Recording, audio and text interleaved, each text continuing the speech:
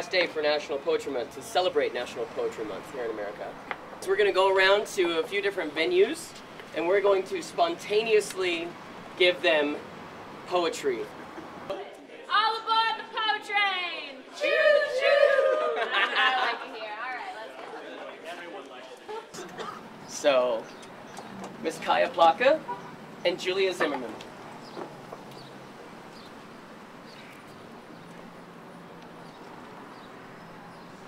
Wake, snooze, drive, arrive, zone. Drive, return, repeat.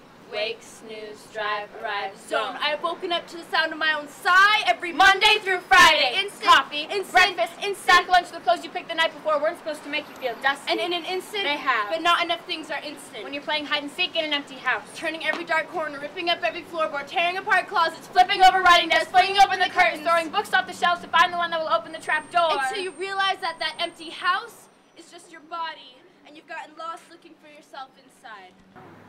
They say you spend over a third of your life sleeping. These days I can't tell the difference.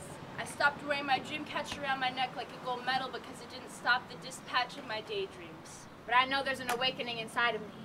And when it's brave enough to call Ollie Ollie Oxen free, I will find it, and I will wake up!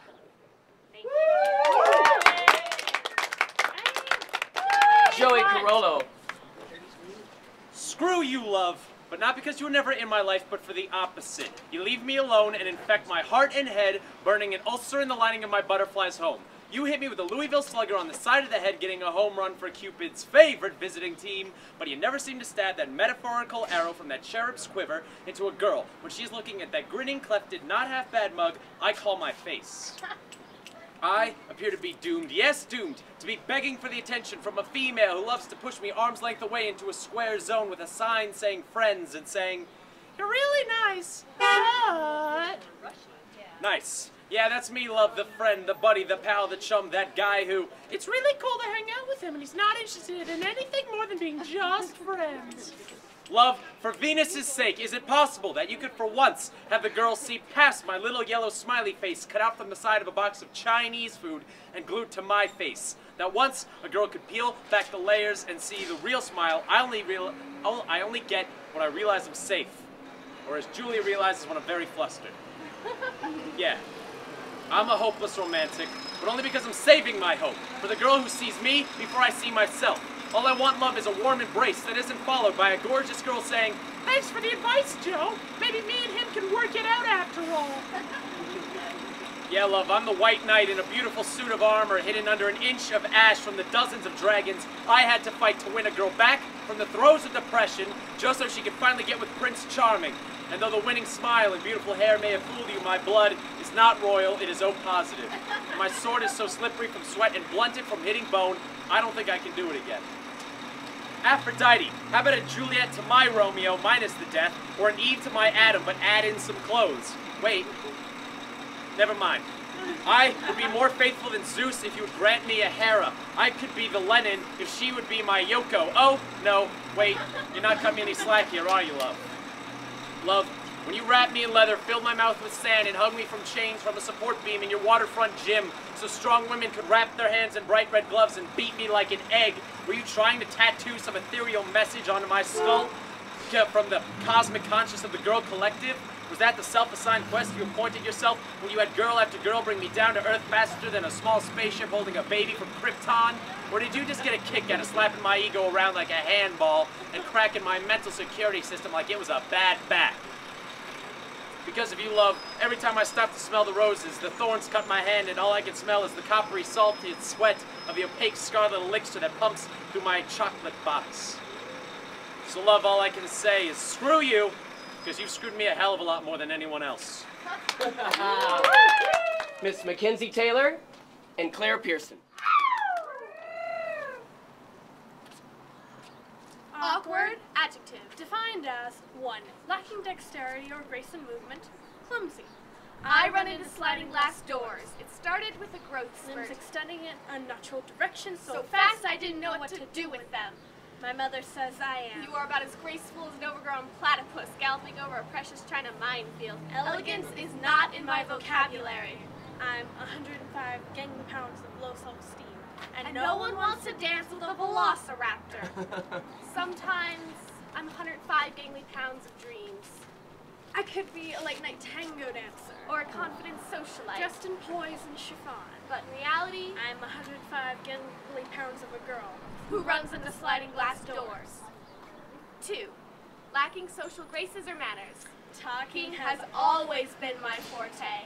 I'm more comfortable conversing with 60-year-old history teachers and scientists than with people my own age. They would call me pretentious If they knew what that word meant. when I open my mouth in the middle of a cafeteria conversation. Oddly eloquent word vomit spills out. Written off as a psychologically screwed up adolescent with out-of-tune vocal cords. I'm stuck between the pages of a hand-me-down hardcover copy of Catcher in the Rye. 3. Embarrassing or inconvenient.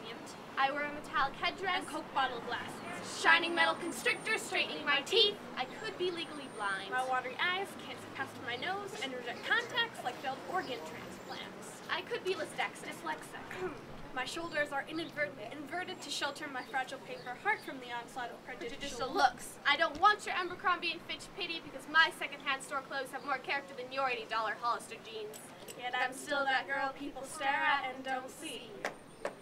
4. Hard to deal with. Difficult, requiring skill or tact. I'm madly in love with a boy that Doesn't even know my name. I could go into 100 pathetic, poetic poetic attempts to impress him. But I know he could care less. Social connections have never really been my strong point. Human interaction is a foreign film without subtitles, And I'm the only one who doesn't speak the language. Maybe I was absent the day the social fairy was passing out street smarts. The most romantic moment of my life was when I managed to squeak out a Hi! and he rewarded me with a smile. 5. Requiring caution. Somewhat hazardous, dangerous. I'm the kind of person your parents never wanted you to be. Overalls and security blankets turned into their worst nightmare. My name might as well be bad, as in I'm a bad daughter, Son, sibling, student, friend, influence. I'm bad because I don't wear glitter or idolize pop stars. my grades are perfectly average and studded with failed tests. And evangelical essays. I'm not in any way, shape, or form an athlete. I'm 15 years young and I've never been kissed. My friends consist of all different social categories, and I eat lunch in the library. awkward is Clumsy, socially inadequate, embarrassing, difficult, Dangerous. dangerous because I I love being bad. My clumsy movements are more real Than your stiff-jointed masquerade. My unsocial tendencies give me space to be myself. My average grades are only average, because the big picture is more important than math homework. and I am perfectly okay with that. Awkward, adjective, see teenager.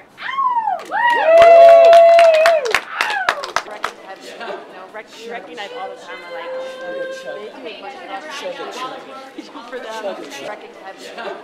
you recognize all the time, like, Hey, so what do you think? Our first part we have up this afternoon is Julia Zimmerman. Please give her a warm welcome.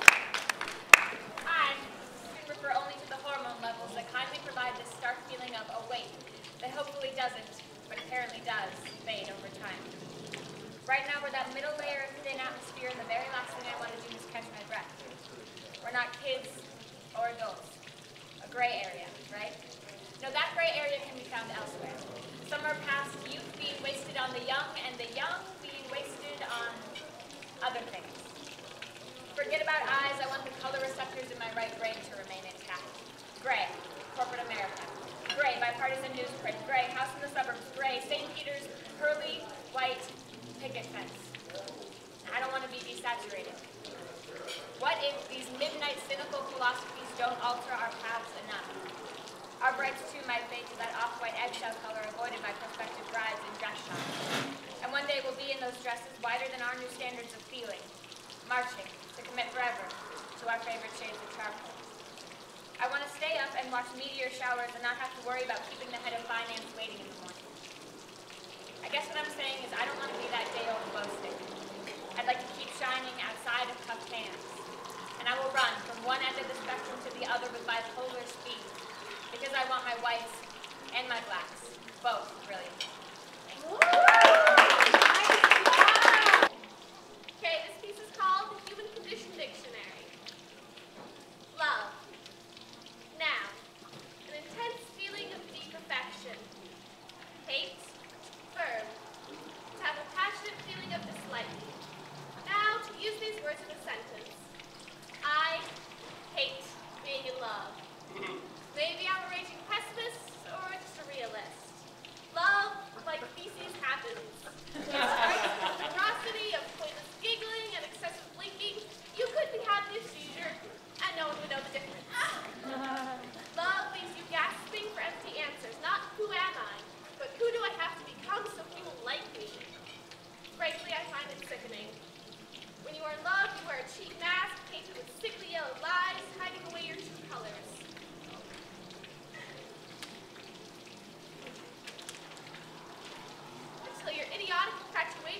maximum capacity, you inadvertently start shining from behind that cafe, it will send the other person running for fear of being trapped by that bright, untainted beauty. Pain. Now, physical or mental suffering, as in love leads to pain. Maybe I'm a raging pessimist or just a realist. Love like life ends. Have 100% warranty, full return guaranteed to come off that high, peel away the mask, and find that the sunlight burns your face. You may insist that it's great because we're still friends, or we're both totally cool about it, but in reality, nothing is great or cool. All that's left is the deeply imprinted footprints of the love-hate pain where they trudged across your heart, completely disregarding the welcome. Please don't come in, Matt. Leaving their muddy footsteps behind the toilet, like they did to everyone else. To everyone who is human. Now, of or belonging to the best of genus and species Homo sapien. Example. I love being human. Maybe I'm a hopeless romantic or just a realist. Every firefly feeling I trap in my messenger heart makes me realize how happy I will be when I set those infernal pests free and take flight with them. I wouldn't trade my love-hater pain for anything. I relish being filled to the brim with passion until it spills over the top and I get the chance to show off my circus sideshow treasures to the world. I hope this roller coaster ride never ends. But I know when I get off busy and exhilarated, hoping I didn't puke on the world too much, I'll be content with my life. Now, use a condition that distinguishes us from inorganic matter. Example, all I want out of my life is to experience and enjoy all the twisted emotions in my human condition dictionary. Maybe I'm a raging pessimist, hopeless romantic, or just a realist. Lucky for me, all these conditions are terminal, so I can take my time figuring it out. ybbh.org and check us out. We are an official nonprofit 501c3 organization serving our community's youth here in the Verde Valley, as well as other rural communities all over Arizona, ages 13 to 19. So come and check us out tonight. We're finishing the celebration off, and then we're going to say goodbye to my voice as well. Bye-bye. Hey, the cut off.